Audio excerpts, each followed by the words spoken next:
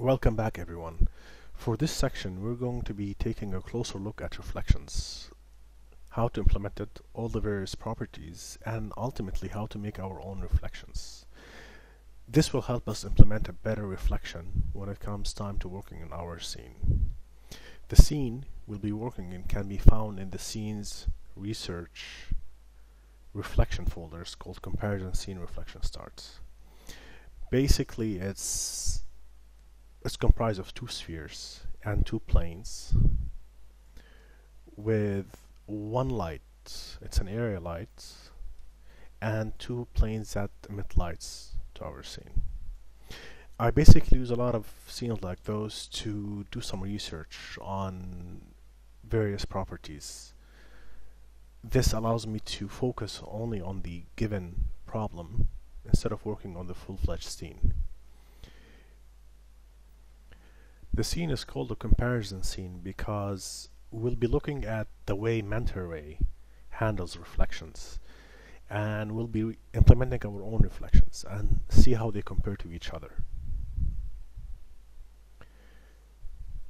Let's take a closer look at this scene, how it's made, what are the materials implemented so far in it.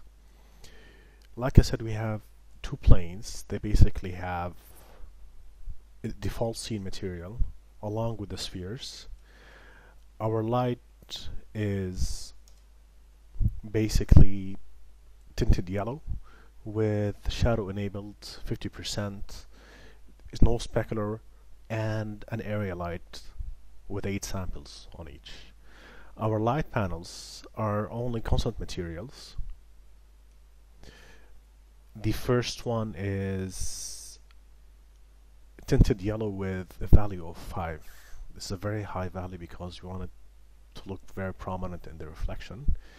The second light panel acts like a fill light. It's tinted light blue. Let's do a test render and see how this looks.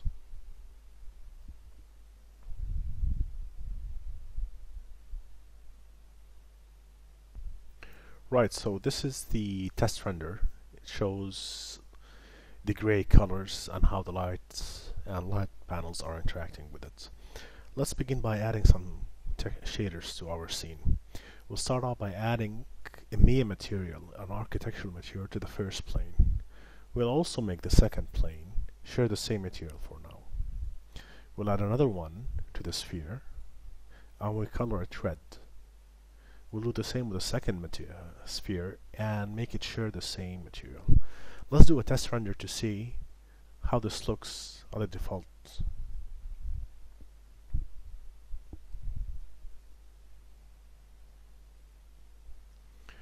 This is how our scene looks like with the default values from the architectural material. The first thing we'll be looking at is the floor. We're going to be seeing how to implement diffuse reflection. So we open the render tree for the floor and we'll look at the architectural materials. Basically, we're interested in the transparency reflection tab only for now, as the rest doesn't really concern us. Reflection is mainly controlled through this area here. Reflectivity tells the shader the overall amount of reflection a surface can have. Currently we're telling it we only need 60% reflection overall.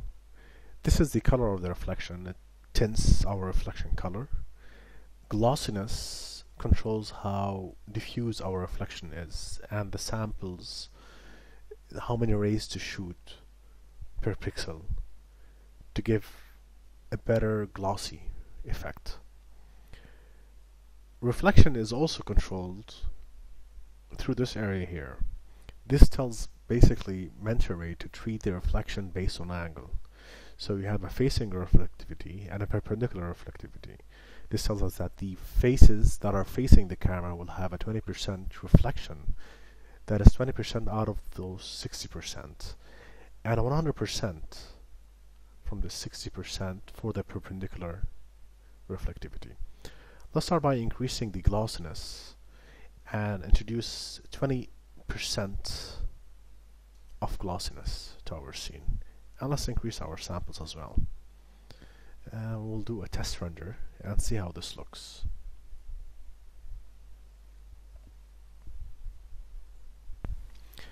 This is the default effect of the glossiness value by 20%. It does look like a Gaussian blur being applied to all the 12 rays that are being sampled per pixel. It looks very uniform and it doesn't really have a character. So what is the way of adding textures or changing the behavior of the glossiness? We can try playing with the anisotropic value, but this doesn't really change the way glossiness appears. It merely exhibits anisotropic specularity to our material. Anisotropic materials basically works better for hair, for curved surfaces, or cylindrical surfaces.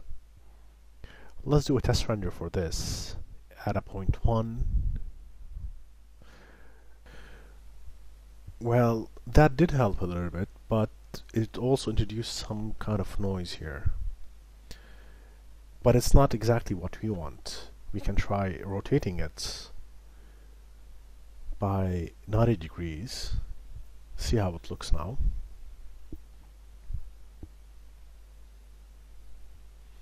Still not exactly what we want. Anisotropic basically works better for, like I said, curved surfaces, hair, but definitely not to introduce stretching or distortion to the glossiness value.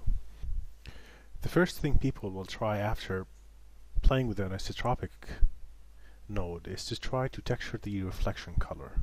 Let's try to do that and see how it looks. We'll first start by implementing a 2D texture node. Any node will do. The cloud texture works best for us. But in order to see how this looks, we first have to remove reflectivity and pop the cloud to the diffuse color. This way we can have a better visualization how our texture looks like. So this is the cloud node. It's basically going from gray to slightly darker gray. What we want to add some stretching. And to do that, we need to increase our UV remapping values. If we increase this by 120, we're telling the cloud texture to have 120 patterns on the X between 0 and 1. And if we increase the Z value, that will give us the effect that we want. Not bad. Let's try now adding it to the reflection color and see how it looks. If we add this here to the reflection color, first have to turn this back to 0.6. Let's do a test render.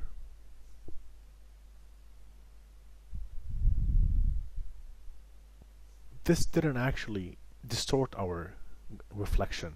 It merely textured it. Where there's black, there's less reflection, and where there's white, there's more reflection.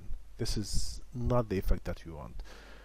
We're still having effects from the anisotropic, so it's better to remove this and see the effect alone, how it is.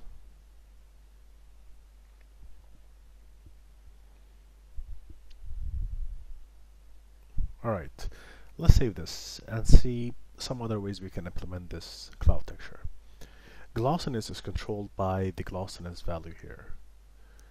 So in order to control the distortion of the glossiness, we need to implement this cloud to directly communicate with the glossiness. So remove it from the reflection color and apply it to the reflection glossy. Let's do a test render and see how this looks.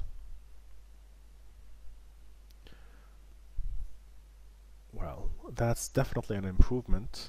We can clearly see that now our reflection is distorted. Let's increase this by 16 so we can make this look much smoother.